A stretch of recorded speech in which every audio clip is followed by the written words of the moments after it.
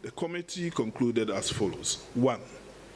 An increase in the national daily minimum wage by 10% over the 2022 national daily minimum wage, which translates into a new national daily minimum wage of 14 cedis 88 pesos, and a cost of living allowance of 15% over the 2023 national daily minimum wage.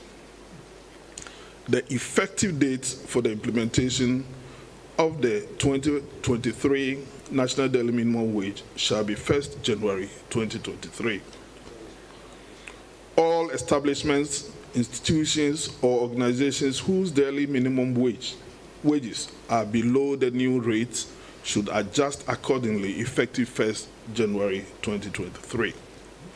Any establishment, institution, or organization that flouts the 2023 national daily minimum wage shall be sanctioned in accordance with the law. The NTC recommends that the 2023 national daily minimum wage should be tax exempt. This is a true vindication of the essence of tripartism. We are forever committed to this cause, and we know that we are in all of this together, and working together, we shall overcome whatever challenge that lies ahead of us. And at the end of the day, Ghana will be the winner. In the last few months, we have had situations where inflation is going up. We should all work together to make sure we are out of this, workers, employers, and government.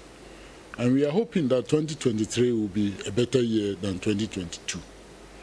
It is on this note that I would like to appeal to all of us, workers, employers, and government, to continue to work together in the spirit of peace so that we can get out of this.